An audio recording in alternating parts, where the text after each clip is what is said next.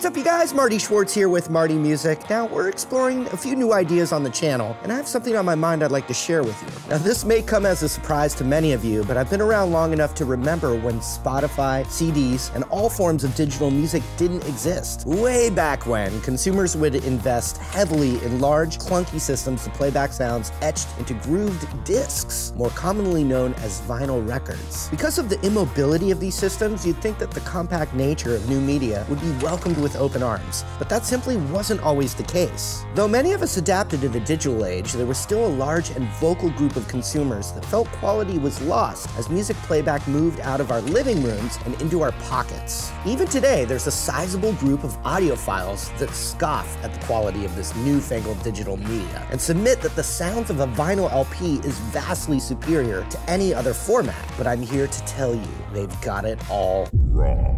Before I get too deep, I think it's important to understand the mechanics of listening to vinyl. In layman's terms, the final tracks are literally carved into a master record made from aluminum and lacquer. This disc is then used to make a nickel-coated stamper that creates an imprint onto a vinyl disc. As the turntable's needle passes through these grooves, its movement is converted to a voltage that drives the speakers and sends sweet, sweet music throughout your home. Vinyl purists claim that because the process used to make and play back audio from an LP is continuous or analog, it's a pure representation of the sound. This process is in opposition to high-quality digital mediums, which reproduce thousands of digital snapshots, making the sound wave jagged and non-continuous. One might conclude that this loss of data would subsequently cause a drop in quality, but a brilliant scientist named Harry Nyquist proved that if sampled enough times, a waveform can be accurately and indiscernibly reproduced within the threshold of human hearing. It essentially argues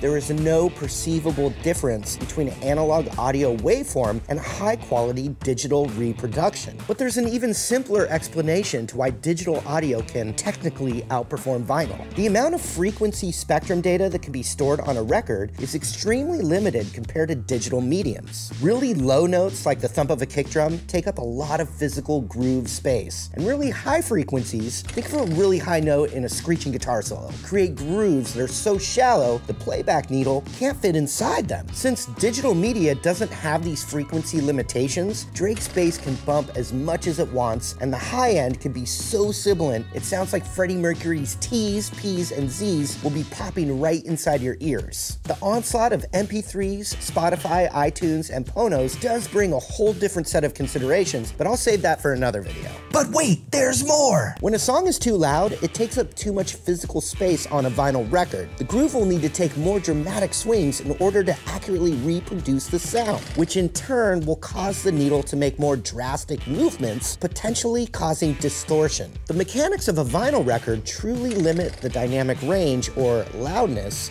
it can reproduce. So, high-quality digital audio is better at reproducing high and low notes, and its loudness can be more dynamic. All right, gang, that's it. We did it. All the record stores can close, we can reclaim the tops of our media cabinets, and we'll never have to hear from Jack White again, right? Not so fast. There's certainly a case to be made for vinyl, even with its inherent limitations. The sound reproduced by a vinyl record is unique. There's no other media quite like it. Those exact same technical limitations we just discussed actually contribute to the sound of vinyl and why it is so sought after. Now, when folks say vinyl sounds warmer, they're describing the reduction of the high end and the bass frequencies not being too overpowering. And yes, the constant and continuous reproduction of the original waveform. But I believe the appeal of vinyl goes beyond quality. The process of listening to vinyl simply requires more of the listener. First, you'll need to go searching through bins at your local record store for the perfect tunes, or go online and patiently wait as your package is delivered to your doorstep, praying the delivery service doesn't shove it in your mailbox. You have to physically pull the record out of its sleeve, gently place it on the turntable, and gingerly rest the needle in the groove. The process promotes a closeness with the music, and is perhaps the closest interaction one could have with a physical representation of a sound wave. As the music begins playing, you're compelled to sit and actively listen to your selection. This turns the act of listening to music an event, and that is something that our society lost as we transition to a digital medium for music. You could listen to CDs in the car, pop on some rollerblades and take a spin with your Discman. Even now, people mostly listen to music when they're doing other things. It's hard to critically listen to your favorite Steely Dan record when you're squeezing an avocado at a grocery store or powering through your workout routine. The process of active music consumption promotes critical listening, which inevitably will make music sound better because your brain is ready to notice more about the music. Listening to vinyl is like taking the time to enjoy all the flavor nuances of a good meal. Listening to Spotify through your earbuds while writing a paper is like wolfing down Taco Bell because you're starving and have a long to-do list. Beyond that, the experience of going to a record store and sifting through LPs is cathartic for some,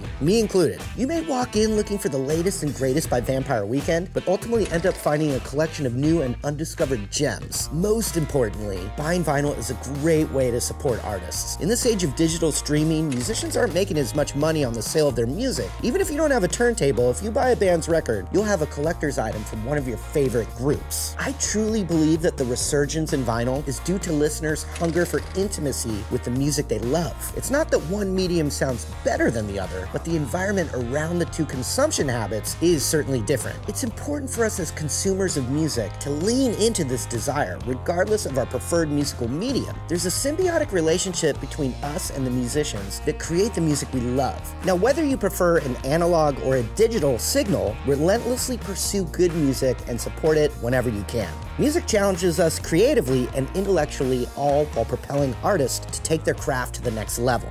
Don't forget to like and subscribe to Marty Music. Thanks again, and we'll see you real soon.